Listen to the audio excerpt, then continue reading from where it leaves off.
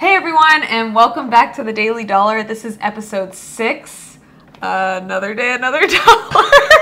Yeah, she was dying to say that tagline. What's the name of this podcast again? The Daily Dollar. You can't speed through the title. The Daily Dollar, like, let these people know. Welcome to the Daily Dollar. Yeah, there we go. Yeah, something. Sing it. Maybe you should sing it every intro. I'm not a great singer, but I do love to sing. Definitely not a great singer. Here we are. I'm your host, Cait McCready. Yeah, here with Art Morrison III. And today we are talking about branding in real estate. Episode 6, you said? Episode 6. Insert hand clap. Woo. I don't know why I clap like the monkey with the things. That's week 2. So this is week 2 of our podcast. Week 2, episode 6 of the Daily Dollar podcast. I'm pumped. What'd you say the topic was? Let's get into it. Is branding necessary in real estate? Is branding necessary in real estate? Branding. What's branding? Marketing, branding. Yo, you are off today, man. We gotta record these like during the work week. What is branding? So I'll answer it's that. It's how you represent yourself. Exactly. Yeah. Branding is, or what is a brand rather, right? Yeah. Branding is the verb version. No, branding is a verb. Verb. It's what you do. Remember this man, we're killing. We're botching it. We already 2 minutes of wasted time. Okay. Nah, so branding, right? Branding, especially in business, is how you represent your company. In ways without saying, hey, I'm representing my company, let me tell you about it, right? Like, so when you think of branding, what's something you think of, right? Like, I think of color. What else? Logo, font. Mm-hmm. What else? Come on, let's go back and forth. Flyers. Messaging. Oh, okay.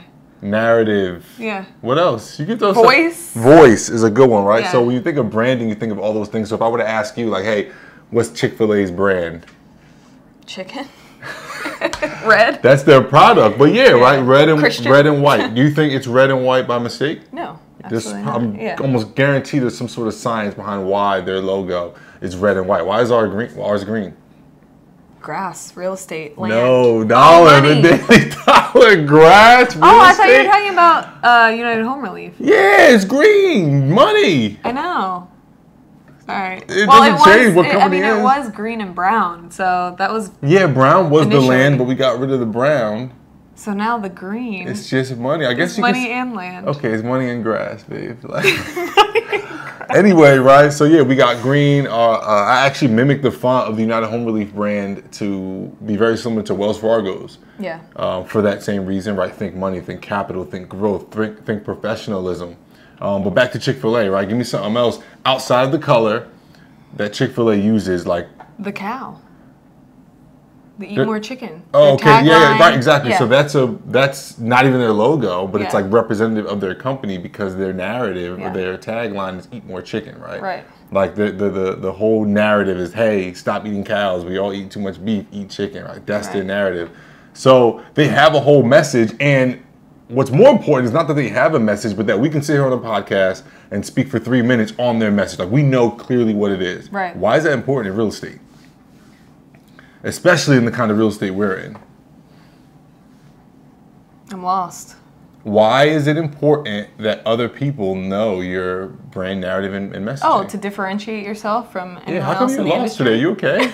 Like, bro, we're on a podcast. I am a little lost today. Oh my goodness. So the point of my question was that branding in real estate is extremely necessary because when you're dealing with capital, you're dealing with assets as powerful as real estate, you need to have a brand that backs that up. So like the same way a brand can help you, a brand can also hurt you. So, for example, like you never see me in a suit. I don't wear suits. I literally will wear sweats. I'm very casual about how I conduct my real estate business. So I almost have to overcompensate in ways like, let's say the way that I speak, the way that we present. Like, so boom, if I'm on Instagram and I'm in sweats all day talking about how cool real estate is and how cool I am and how much money we make, I'm going to attract a certain kind of person, let's say in the DMs or in general. So our branding needs to be so on point that when it's time to reciprocate really what the core company is about and not what art is about, right? There needs to be a strong line there, like, hey, listen, I know you see us with sweatsuits and this and that, but when it comes down to it, we have email etiquette. Right. We make sure that our email isn't a Gmail, it's our actual website. Right. We make sure we actually have a website, right? Like there's nothing worse than me being on Instagram, hey, invest in our company, $25,000, and I don't even have an email. So I didn't even invest in an email. Right. But I'm you know, like, No, I don't even have a website, rather, right? But I'm asking you to invest in the company. Yeah. Right. We come across a lot of poorly branded people. Yeah, or unprofessional people, right? Like if I didn't have a logo and I didn't have a company to represent what it is we're doing, then it would literally be art asking people for capital to fund real estate deals. Right. Which is like ghetto as hell. So when I think about branding in real estate and if it's necessary, I mean, my first thought is absolutely, because real estate being one of the oldest industries in the world and universe, at least when we hopped in, and even now, the branding amongst the industry is very poor. It's a super old industry. A lot of it is old people who don't care, who already have money, who already conduct business. And bigger than that, it's OD saturated. Yeah, that too. There's mad real estate companies. Like, we're not the only real estate company. We're not even the only real estate podcast. We're not even the only millennial real estate podcast. You know what I mean? So we have to find something in our brand that connects with people to make people trust us in the real estate space. Not just to invest. I know I spoke on that. But also to just do business with. Yeah. Right? What's another one? Who else? Sellers, right? When we're approaching sellers, what's the first thing they ask? Are you a scam? Right.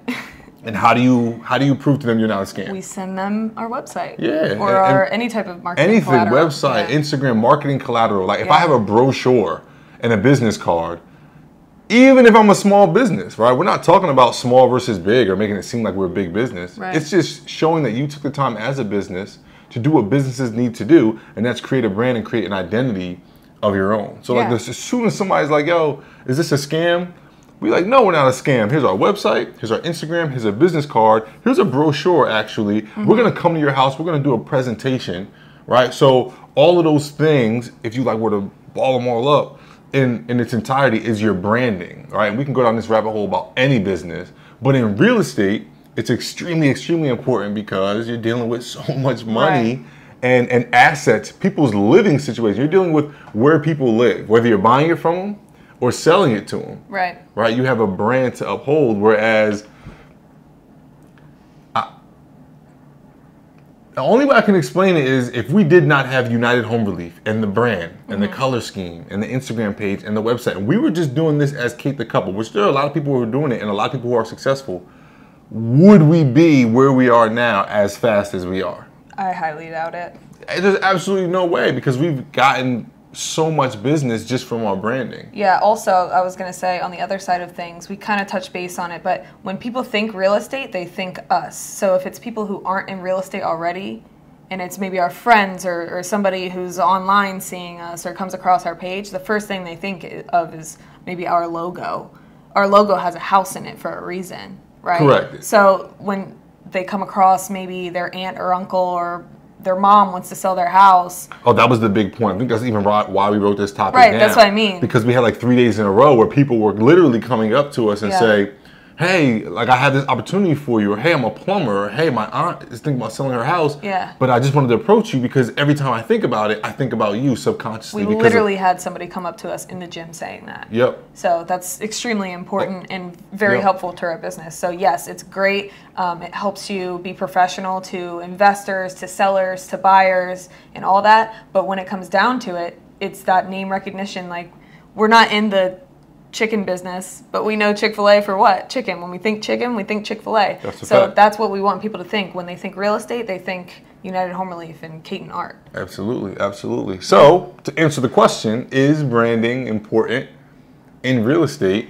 The Not answer only is it important, it's essential, and it's also going to bring you to the next level. level. What's the title? Is it important or is it essential? Is it necessary? I said it's branding necessary in real estate. I like essential. That's a good word. We'll put that as the title. Is branding essential? It's absolutely essential. Yeah. And necessary is a little stronger than essential, but essential sounds cooler. Yeah. It's certainly essential. Actually, I won't say it's necessary because people do it without. That's what I mean. I think I worded it as necessary because it's not really emphasized in real estate. At least it hasn't been for hundreds of years. And now, because it is kind of a saturated area at the moment. The companies that have the best branding are construction companies. And I won't say the best, but I'm saying that are adamant about branding is construction companies because there's so much competition. companies that raise capital to do real estate, it's always something capital or something investments, right? Yeah. Those, they're very adamant about branding. Obviously brokerages, because like they have to. But then outside of that, your general investor, a lot of times skips that branding part. Right. They'll just invest as art, or even just it'll be like Morrison Real Estate, which is like still good branding. I'm not even saying it's bad, but you have to understand psychologically there is a science in, like you said, even the house in our logo and it being the color green. Yeah. Right. Like I remember being on a plane, coming up with the name and the logo and the colors, and Googling like what green meant in logos. Right. Googling what. You think money, I think grass. Yeah, but either way it was a win. Both work, yeah. Right. Like I used the word relief. Like to relieve. My goal was to relieve dilapidated neighborhoods or distressed neighborhoods of dilapidated properties, right? Relieve motivated sellers or distressed sellers of their property. Or relieve them of a situation they don't want to be in. Because Exactly. a lot of time motivated sellers are people who are going through divorce, people going through foreclosure, people going through major changes in their lives that good or bad, but it is something that they want to be relieved of. And then home is in there just because well, I knew I had to choose between home, real estate, realty, properties. So I went with home, and then united, it means like together, right? We do it together, whether it's you and I, us and investors, partners, whatever. And then on top of that, united also meant like united as in United States. I want everyone to know that, hey, this is national. I don't want you to see our brand, see like Jersey Home Relief, New Jersey Home Relief, and now you think like you pigeonhole us, or you pigeonhole us. Goodness gracious, what a day. You pigeonhole us into New Jersey, right? So anyway, those are some examples of why branding is essential in real estate and why I'm so specific on branding, but ultimately it really has propelled us to a level of success that not only most never reach, but most don't reach as fast because they just weren't intentional about that small thing, right? Like I could be there's people that are better than me or smarter than me or more polished than me or more experienced than me in this real estate game. Right. I know them, I do business with them, but our branding is stronger, so we're growing at a faster pace. That's really like the lump sum of the proof of what this topic is because like how many people do we do business with? Friends, people I went to high school with, people who are mentors even, right? Like, our branding is stronger than all of this, so our company is simply growing at a faster pace because we leverage social media, we leverage websites, and blah, blah, blah, blah. Absolutely. So, branding, answer. essential in real estate. The answer is yes. Yes, absolutely. Right, the answer is yes. So, with that being said, like, share, subscribe. Art Morrison III here. Cait McCready here. YouTube, Spotify, Apple Podcasts now. We're streaming on everything, so make sure you like, share, subscribe.